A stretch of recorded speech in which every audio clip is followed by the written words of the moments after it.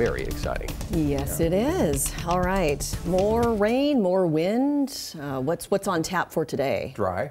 Okay, so we're done with the rain and the wind today. Well, it's still a little bit. There's still a few showers up around Bellingham and that area, but in terms of steady pounding rain sort of thing, Little break. not today. Yeah. Actually, yesterday, it depended on whether you were in the rain shadow or not. We had like 0.12 of an inch at SeaTac, over an inch of rain in Bellingham. It's been so brutal for Whatcom and Skagit counties. It's just the atmospheric rivers have been just aimed up into southern BC, northern Washington. That's where it's been sitting for like 2 weeks, 3 weeks, something like that. So it's tough, but it's going to dry out today. We get a little bit of rain tonight, and then it looks like we might have like 36 hours without any rain. There is something to hang your hat on. So weather-wise this morning, we basically have clouds just about everywhere, maybe a little bit of patchy fog in a few places, but overall a pretty quiet morning it looks like. And you can see checking out the area there around Olympia, also looking pretty good. And just those few showers up to the north it looks like.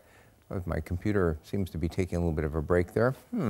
Hold on just a moment while I go take a look at that. In any event, we are going to be looking for the clouds to start thickening back up again this afternoon. We do have a weak front that's going to be moving down from the north, and that is going to give us a quick hit of rain, it looks like, overnight tonight. But amounts are going to be pretty slim, it looks like. Okay, let's see. We'll jump start the machine. There we go. Okay.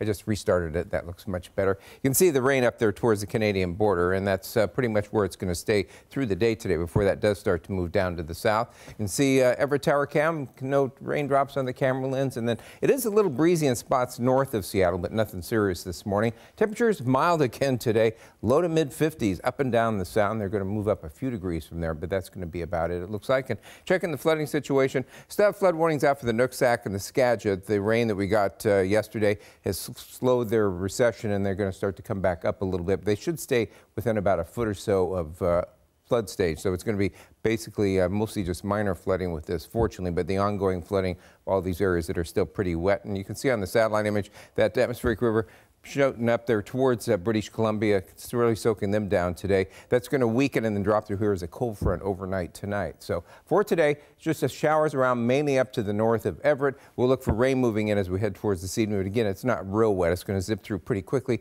A few morning showers tomorrow, then clearing out to sunshine tomorrow afternoon.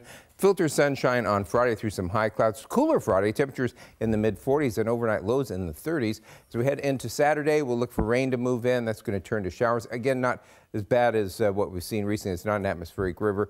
Looks like we'll be dry during the day Sunday, then rain moves in Sunday night. A pretty good round of rain Sunday night into Monday, though not quite as high with the snow levels. Partly sunny, just a few showers on Tuesday, and temperatures dropping back to normal finally, which should be in the mid to upper 40s.